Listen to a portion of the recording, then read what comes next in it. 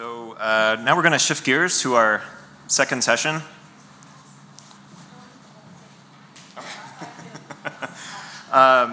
So this next session is kind of picking up on some elements that Kathy Greenlee spoke about earlier. The title is State Perspectives on Aging and Long-Term Services and Supports.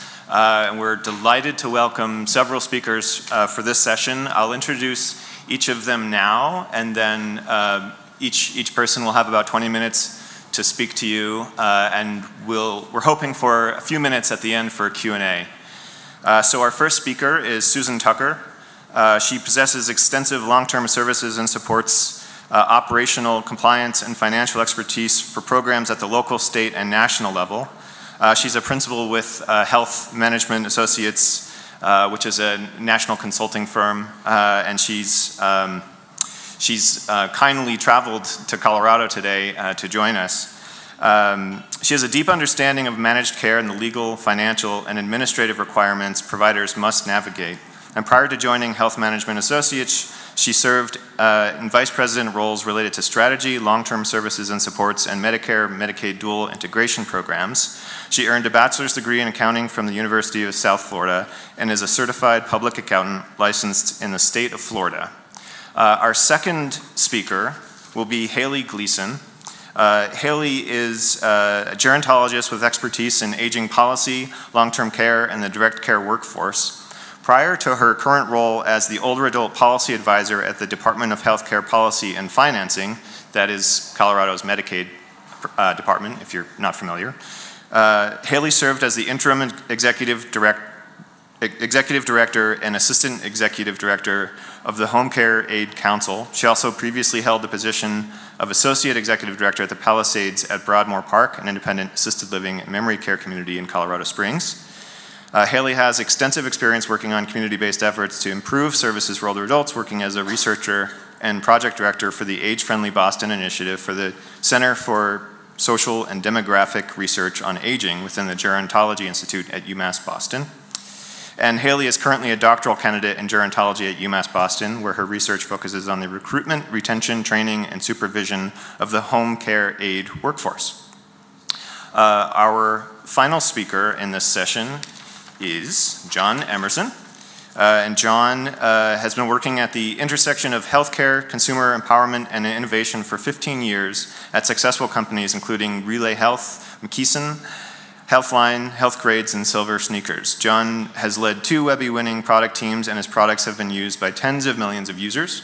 John joined the Strategic Action Planning Group on Aging here in Colorado 2 years ago and has just been nominated to the Executive and Healthcare Committees. He also serves as Deputy Ambassador to Aging 2.0 Denver. He has degrees from Harvard and UC Berkeley and lives in the Park Hill section of Denver with his wife and 2 sons. Without further ado, I will welcome Susan Tucker to the stage. Thanks.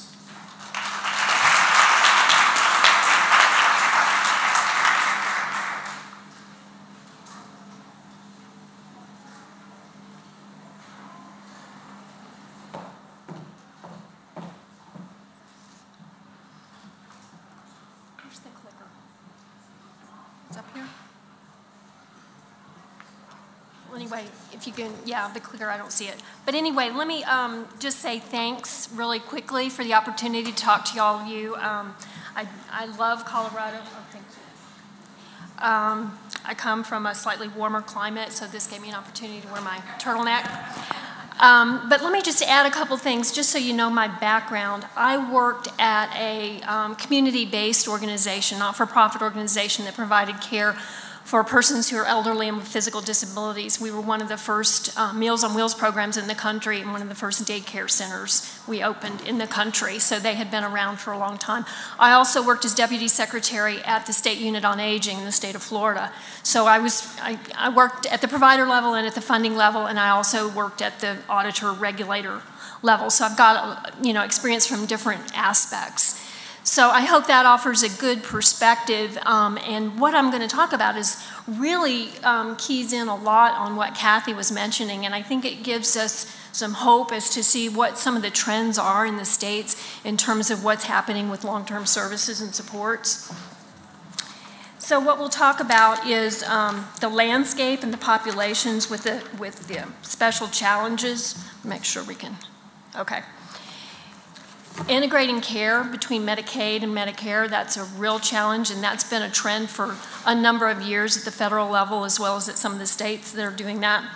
Value-based payment for long-term services and supports, and Kathy mentioned that. It's been harder for value to be calculated, if we will, for providing long-term services and supports, because how can you calculate maintaining somebody healthy in the home? You know, it's not going to be an acute episode where they get better. We're going to keep them safely at home. And so how do you calculate that? And I remember talking to legislative committees about nursing home avoidance. Well, they couldn't get it. How do you measure avoidance of nursing home care? So that's been a little bit slower to kick in for value-based payment for long-term services and supports. And then we'll talk about social determinants of health. That's a big buzzword now for which many of you have been providing this care for many, many years. And then the workforce, Kathy also talked about that, and what's happening among the states to do to address the workforce shortages we're seeing. But first I want to give you a little bit of a landscape because it does boil down to money. It really does. And so Medicaid is the largest payer of long-term services and supports. And what is LTSS? But before I go further, how many of you are actually providing care, you know, as a provider or with aging, or agency on aging? I just want to get a sense of the audience. And then how many of you are interested in aging services and may work in other sectors and other industries? Okay, that's helpful. So long-term services and supports is really a broad range of services needed by people who have limitations. And so these would be services that address their needs to remain safely in the home for self-care, and they may have physical or cognitive deficits that need to be addressed.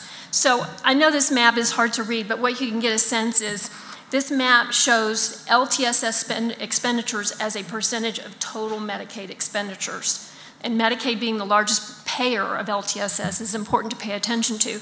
The darker states are the ones with a higher percentage. North Dakota at 53%. Arizona is at 15.9%. Colorado's right in the middle at about 30%. It's been ticking around 29, 30%. So what is driving these Medicaid expenditures? So what we see in these two graphs is expenditure growth. The one on the left is the LTSS expenditure growth as a whole, and that includes home and community-based care, but also includes nursing facility care. So you see the steady rise, but it ticks slightly down for 2016. And what is driving that growth is the HCBS expenditure growth, and you see that on the right-hand side at 10%. And so what we see is this spending rose more, this HCBS spending rose more in 2016 than in any other year in the current decade. So all of that growth in the long-term care is in home and community-based. So what's driving that, what we're seeing in the home and community-based? And so this is a graph showing what states are doing. And so this is based on a recent survey done by surveyed all the Medicaid states, all the officials in each of the states to find out what is it they're doing. And primarily, there's home and community-based waivers and state plan amendments. Those are the federal authorities by which Medicaid can provide home and community-based services. They're also building rebalancing initiatives, balancing that expenditure level between nursing facility care and community-based care. So we see the tick more toward community-based care. PACE expansion, we had the lady here talking about PACE, the program for all-inclusive care for the elderly. We're seeing almost half states have PACE programs, which is a day center model and provides clinical care as well as day center transportation and meals. It's a very nice model. We're seeing less and less closures in institutions because that was a trend a number of years ago. So there's only about 9 states doing that. So out of all these expansions, you know, there's about 48, 47 states that are doing things, and none of the states have done anything to restrict access to home and community-based care. So that's a really exciting trend to see. So what are the populations that really present a challenge? Older individuals certainly, but also individuals with intellectual and developmental disabilities. As they're getting older, their caregivers are also getting older and may be less able to care for them or passing away, and so who will take care of those persons with DD? And also the LGBTQ community, who's taking care of these individuals because they're often very much more socially isolated, more than twice as likely to be single, and they don't have as many options for informal caregiving.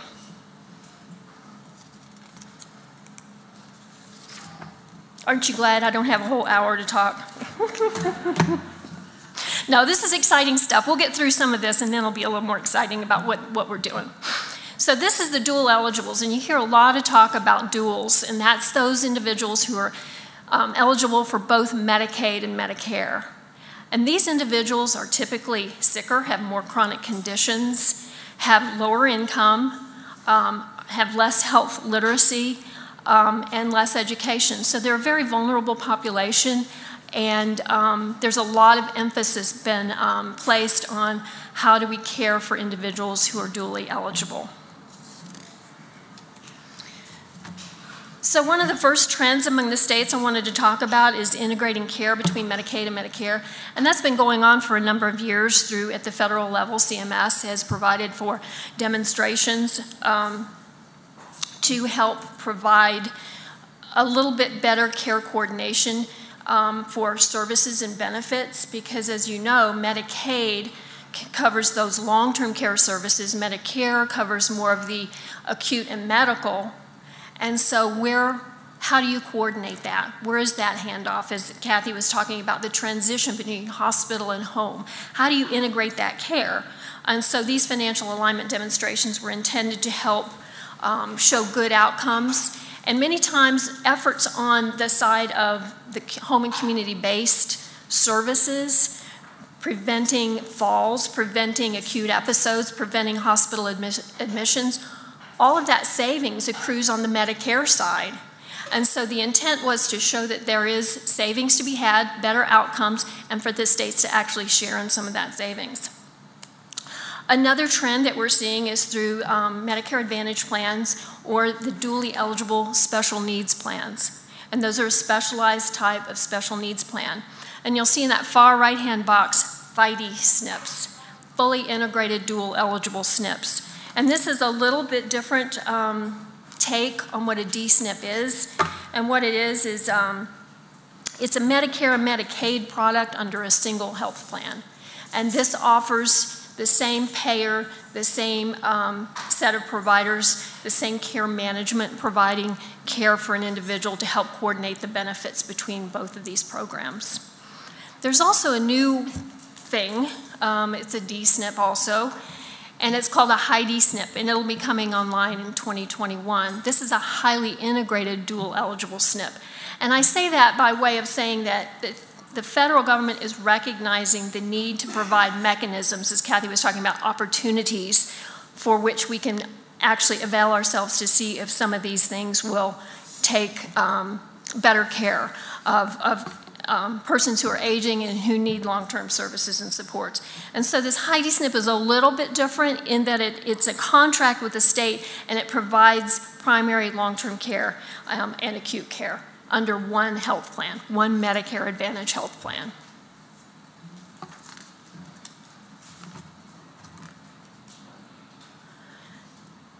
So again, at the federal level, this is CMS. They're really recognizing the need, and I think this is beginning to really be the exciting part, to where there is more recognition, silver lining, positive, the glass is half full.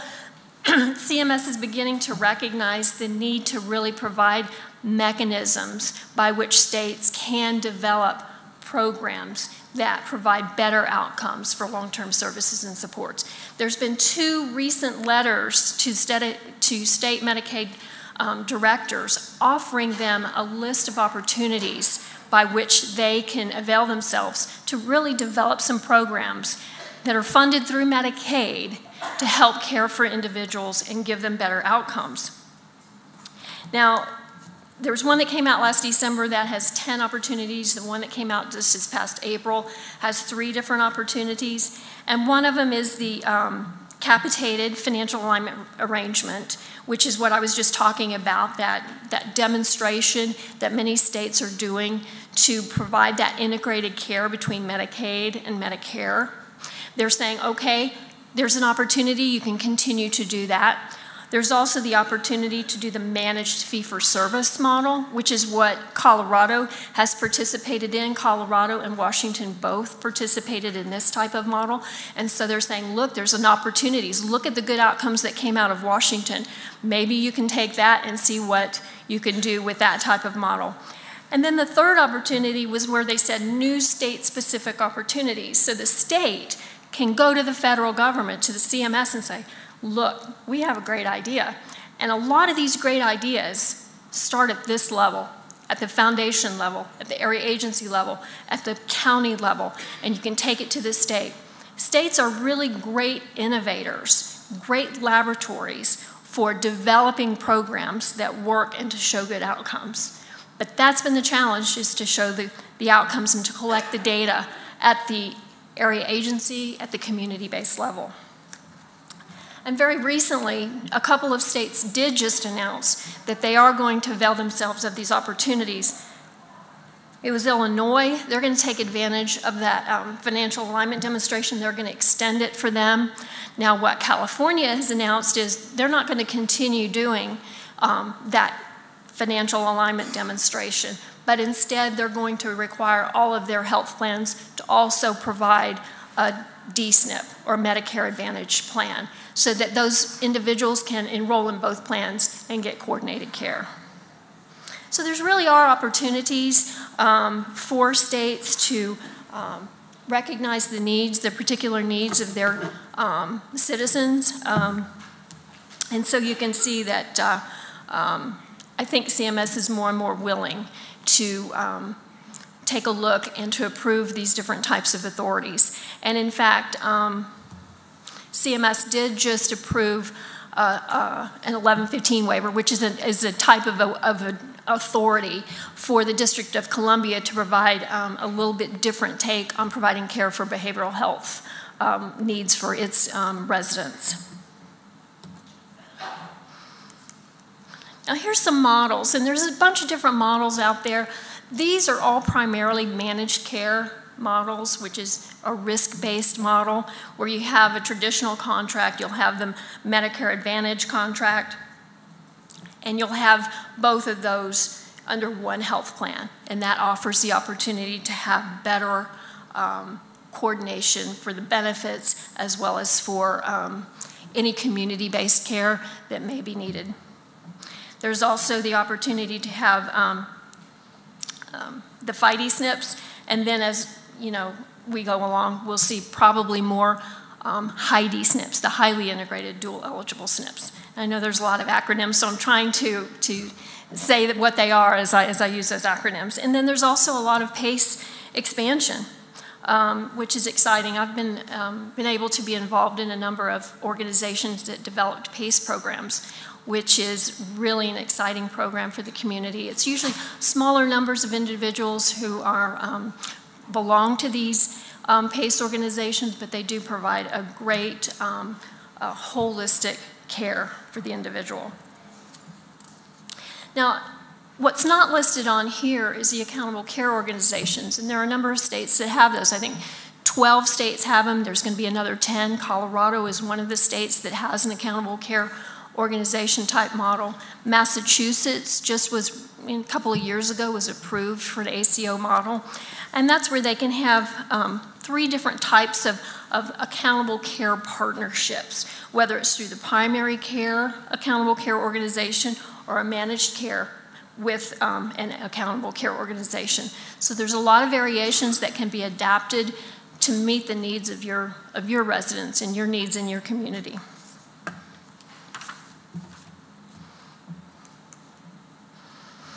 I mentioned the dually eligible individuals. There's about 12 million of them, and so what we're seeing more and more is that these individuals are enrolling in Medicare Advantage. That's the managed care part of Medicare, not the traditional. So we're seeing more and more becoming enrolled in Medicare Advantage, and this gives the opportunity to maybe provide a little bit better coordination between Medicaid and Medicare. I just got the 5-minute, which is good, thank you. So I'm gonna speed up a little bit. This is just showing the states that have managed long-term care programs in them.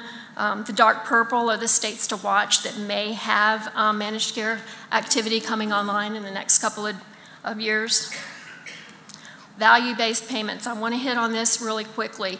Kathy was talking about transitions of care.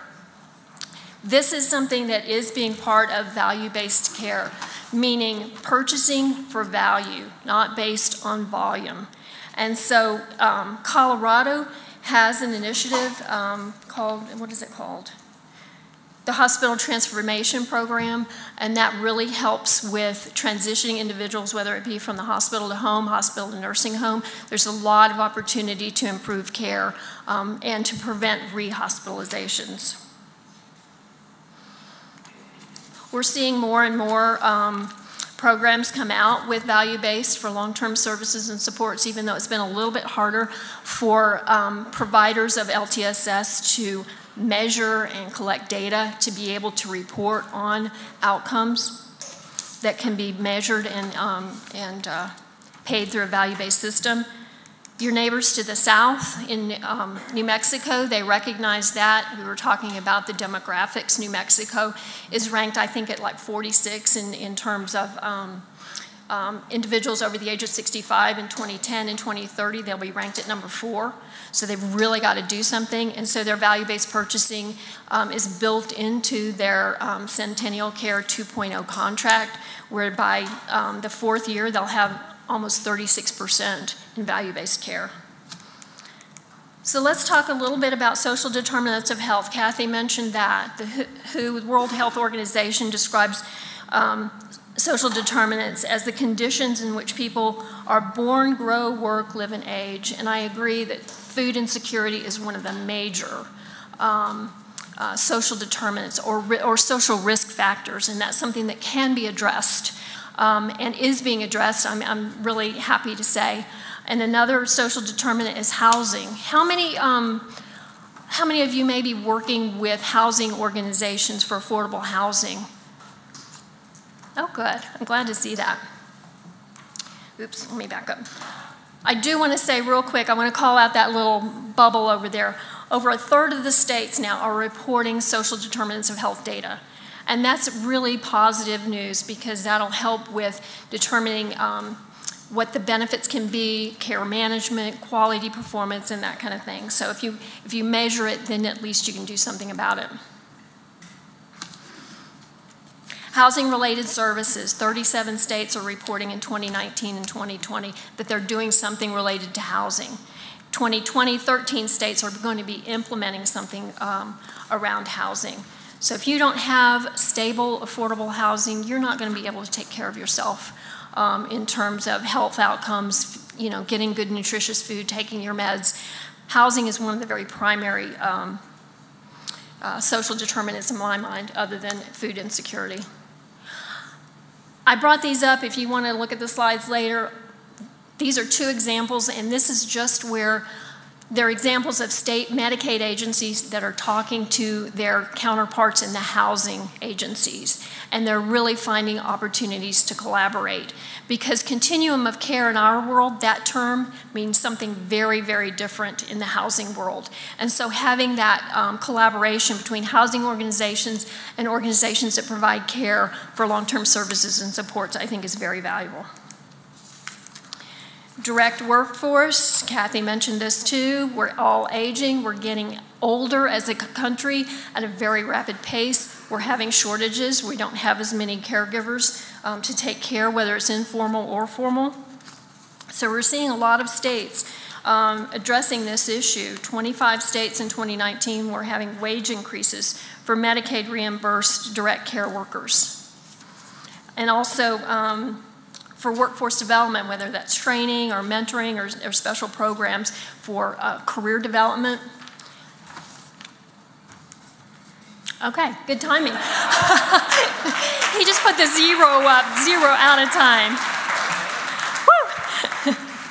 I went through that fast, so if there's any questions, I'm going to be around all day. I'm happy to share anything I might know. Thank you.